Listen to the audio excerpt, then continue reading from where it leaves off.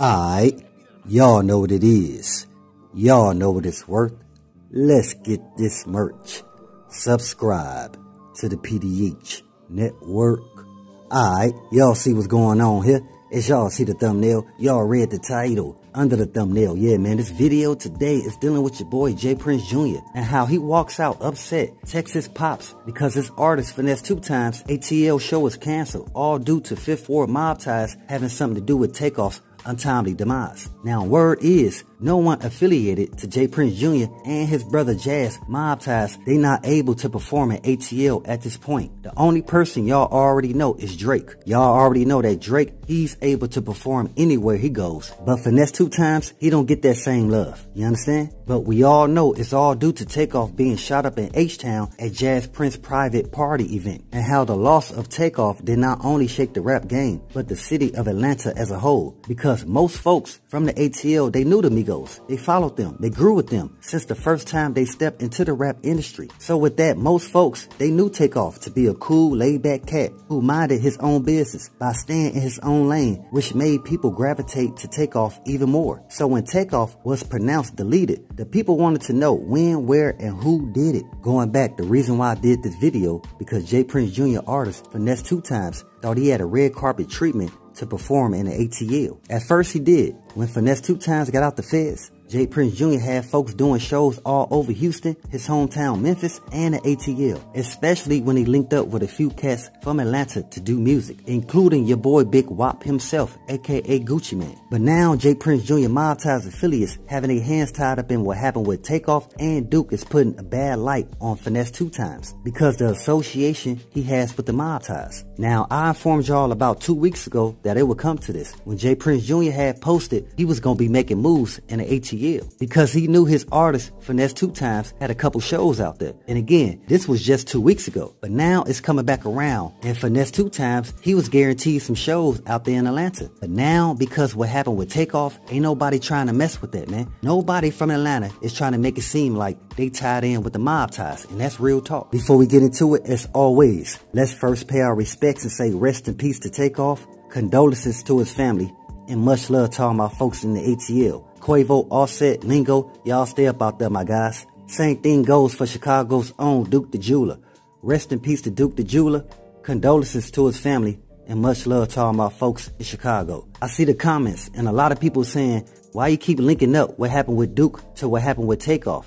Because again, they was both surrounded by the MobTies affiliates. You understand? And at the same time, they were both invited out to these functions. That's the reason why I gotta let you guys know, hey man, it's something deeper that's going down with the MobTies. Because again, for these two guys to get set up the way they did, it shouldn't have happened like that. And that's real talk, man. So let's get back to the story. Like I told y'all, man, everybody wanted to know when TakeOff got set up, when, where, and who did it. Alright? So the when, where, and who is the reason why it's hard for Finese2Tymes to perform in ATL, and how J.Prince Jr. thought calling his pops was going to resolve the issue of his artist Finese2Tymes not being able to perform in ATL. Now, let me break it down for those unaware of what's going on. So by me breaking down the when, where, and the who, you guys can understand my viewpoints. The when is the date, which was the night of October the 31st. I know a lot of people, even though reporters say November the 1st, to not make it seem all creepy and spooky, because a lot of situations was going down around October the 31st, man. Even including what happened with Shanquella Robinson, man. When she took that trip out to Mexico with her friends. Come on, man. That was around Halloween. But yeah, let's get back to J.Prince Jr. MobTies having something to do with TakeOff untimely demise. The where is in Houston at a billiards bowling spot in the Fifth Ward. Now, the dice game popped off around 12 a.m. and the shooting occurred around 2:30 a.m. Y'all have to understand that TakeOff was not the only person hit. There were two others. One was in critical condition and the other one did not make it. So y'all best believe that they families is pressing the issue on J.Prince and his son's MobTies affiliates, which goes into the who, all planned by J.Prince Jr. for his brother Jazz private B-Day, but J.Prince Jr. chose who was invited and he picked the location. So now the question is, who upped the blicky to send up TakeOff and the others at the private party? Now we know that 3 people up blickies. At first they say it was all on Migos bands. Then when folks see the footage, they spot Lil Cam Fifth next to TakeOff up in the blicky. So people automatically thought it was Lil Cam Fifth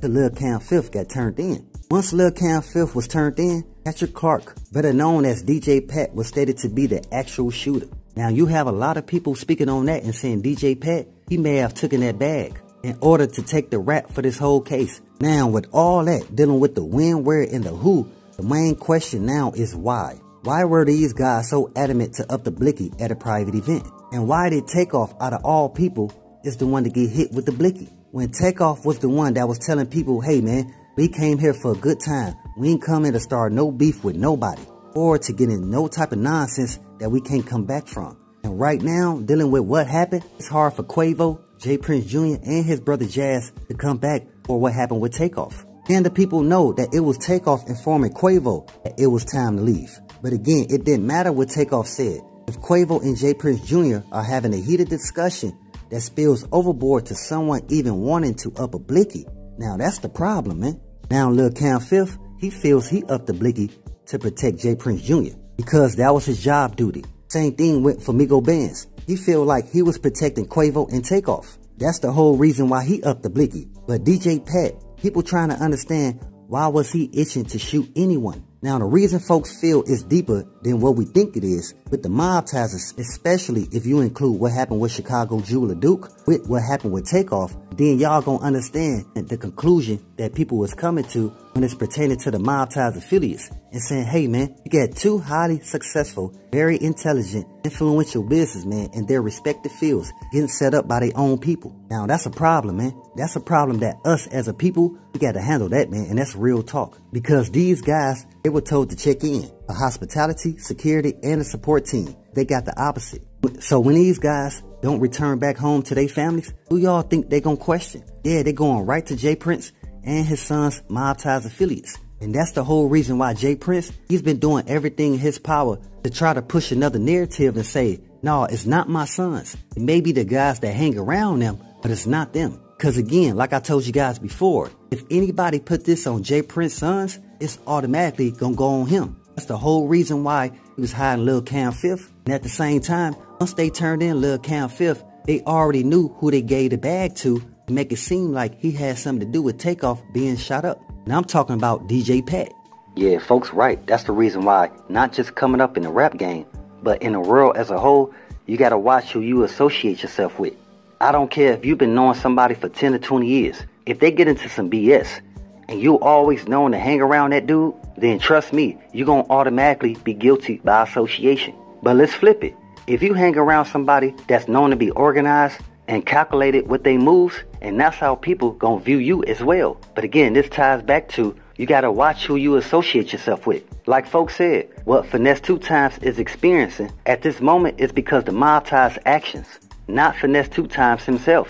Trust me, Finese2Tymes, he not trying to go back to the feds. All because of J.Prince Jr.'s shenanigans. Like folks stated, Finese2Tymes had a plan and he stuck to it. Even made headlines on social media when he apologized to Moneybagg Yo for their past fallout. Because Finese2Tymes acknowledged the fact that he wasn't mature or had the right state of mind to understand the game that Moneybagg Yo was trying to give him pertaining to the rap industry. Now in my opinion, I think Finese2Tymes should go back to mostly hanging around Moneybagg Yo and distant himself from the MobTies in this current time in order to get back to doing shows in the ATL. Because the only way them folks from the ATL is somewhat gonna forgive the MobTies if J.Prince Jr. get locked up for what happened with Takeoff and Duke the Jeweler. Again, y'all just have to follow what's going on. Even dealing with that, J.Prince Jr. and his MobTies, they didn't already dug themselves too deep, man. Because again, everything that went on at that event that led to Takeoff untimely demise is what a lot of people in Atlanta is discussing. Because they thought that J.Prince had taught his sons better than that. But at the same time, we know this is not the pop's fault. But again, he's still trying to control the narrative based around what happened with Takeoff and Duke the Jeweler. So until they families get justice, the people want answers pertaining to what happened, man. Why you got guys around you that's itching to up the blicky? And with that, folks are speaking on the fact that, hey, man, with all the money y'all got, y'all should be hiring professional security and not your homeboys from the hood. Because again, we seeing the results. And trust and believe, if you had somebody professional there, it wouldn't have went that route. Then you got guys from both sides, they got blickies. So instead of them trying to use every defense mechanism not to up the blicky, that's the first thing they going for.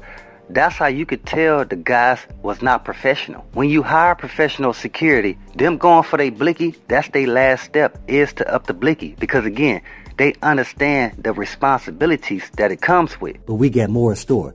But as always, y'all know what it is. Y'all know what it's worth. Let's get this merch.